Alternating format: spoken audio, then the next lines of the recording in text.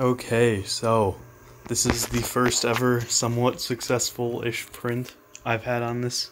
So yeah, I've been, over the past 3 days, I just kind of went ham and just grinded the entire thing out. So I have the actual arm mounted on a piece of melamine now, filament up in the air, but everything seems to be working properly.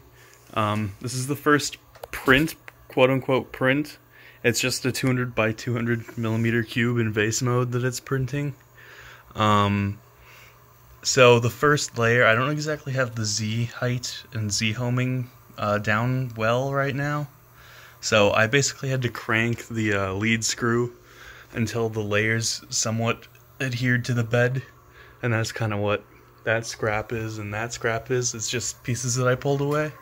But now that it's actually on the bed, it seems to be printing decently. I haven't really done any tuning at all, but I don't know. It's printing, which is kind of cool. So yeah, it's printing. Finally, after however many years, I got all this working. And the scale doesn't really do it justice, but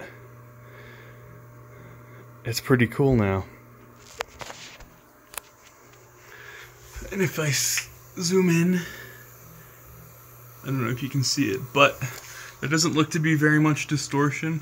I mean, there definitely is visible distortion, but having something of this scale, I don't think it matters that much. So I'm quite happy with this. I'm going to do some more tuning, and then we'll see what happens later.